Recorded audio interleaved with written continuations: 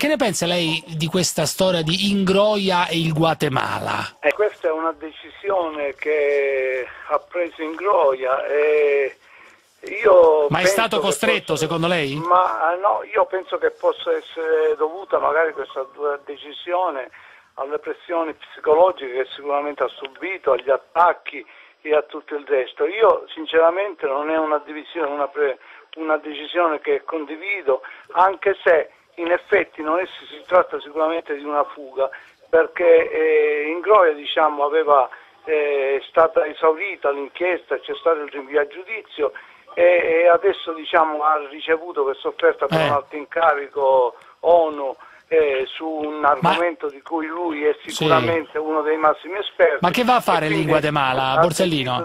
Si va a occupare di narcotraffico a livello mondiale. Io vedo un grosso problema, sono anni, anzi sono sicuramente mesi che dico che il momento è particolarmente difficile, che questi magistrati come Ingroia, come Di Matteo rischiano anche la vita per le indagini che stanno conducendo e che potrebbe esserci una nuova stagione di stragi. Ora il fatto che lui vada in Guatemala, dove c'è una potentissima organizzazione di narcotraffico, si chiama la Teme per la sua vita.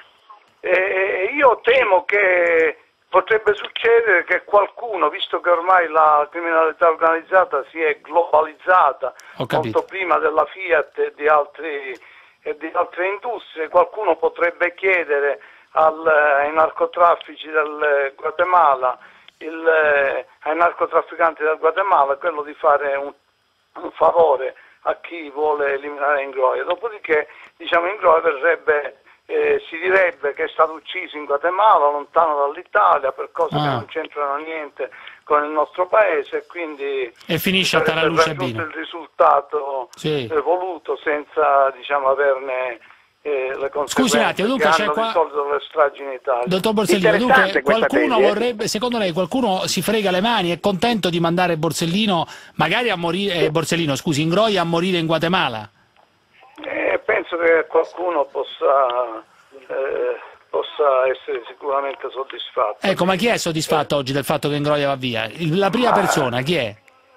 Non parlo di persone, io parlo di sistemi di potere, di lo Stato. Che hanno aggredito la magistratura, che continuano a aggredire la magistratura. Non parlo Ma il Quirinale è soddisfatto secondo lei? Senta, Napolitano è contento che Ingroia va in Guatemala? Io spero che il Presidente della Repubblica, essendo, come dice la Costituzione, il Presidente di tutti gli italiani, non vedo perché dovrebbe essere contento del fatto che un magistrato valoroso e valido come il Ingroia si allontana dall'Italia. Sicuramente, insomma, c'è da pensare se il Presidente di tutti gli italiani debba, come è successo, a mio avviso, mettere degli ostacoli sulla strada della giustizia, come ritengo che abbia fatto Napoletano attaccando la procura di Palermo, così come lo ha fatto. Dunque ha contribuito alla fuga di Ingroia, questo si può dire, Napolitano? Questo bisogna chiederlo a Ingroia. Ma lei ci crede a questa storia di Ingroia che secondo Mannino ha la foto di Che Guevara, aveva la foto di Che Guevara dietro la sua scrivania invece di quella del Presidente della Repubblica, o il crocifisso addirittura? Guarda, io personalmente ho dietro la mia scrivania la foto di Marilyn Monroe, quindi Ingroia può avere le foto che vuole dentro la sua scrivania. Senta una cosa, ma la vicenda invece grave della morte di D'Ambrosio, come la vede lei? E tutte le polemiche Io la vedo come una persona che è stata colpita da infarto. Molti hanno parlato di infarto procurato, no? Per le polemiche, per gli attacchi. Ma guardi, io conosco persone che hanno subito polemiche e attacchi ben più gravi di quelle che ha subito D'Ambrosio e che non sono morte di infarto. L'infarto arriva quando deve arrivare. Beh, era cardiopatico anche, eh? Sì, mi risulta di sì. Sono cardiopatico anch'io. Mi si accusa di essere una persona che fa di professione il fratello di Paolo. Ho pubblicato oggi su un blog sul Fatto Quotidiano e tra gli altri commenti ce ne ho avuto alcuni veramente estremamente offensivi.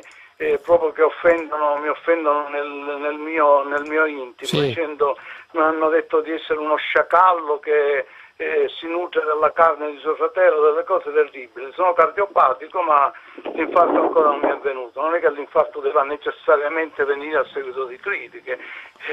Lei non ci crede alla storia, non ci crede alla storia dell'infarto procurato? Non credo che le cose siano legate, no, piuttosto a me mi inquieta, è un tarlo che mi roda la testa, il fatto di quante persone che sono state interessate nelle inchieste di Ustica, in altre inchieste nel nostro paese, sono morte per infarto, cioè questo mi inquieta un po'. Cioè lei ha dubbi sull'infarto? No, per carità, è un tarlo che mi roda la testa. Come dire, scusi Borsellino, tante persone muoiono per infarto, Borsellino, è come dire, verificate se era già malazzo, se già soffriva di cuore, insomma, questo sta dicendo. No, sta dicendo un'altra cosa, cioè sta mettendo, no, non è che sta mettendo in dubbio, dice io ho un tarlo, ma sarà davvero morto di infarto? C'è un'inquietudine che mi... E qual è però? È morto?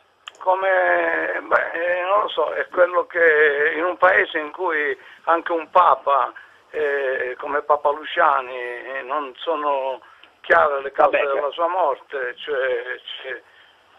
questi tarli possono rodere il cervello. Cioè secondo lei potrebbe sapeva tante cose? Non secondo me, però sapeva...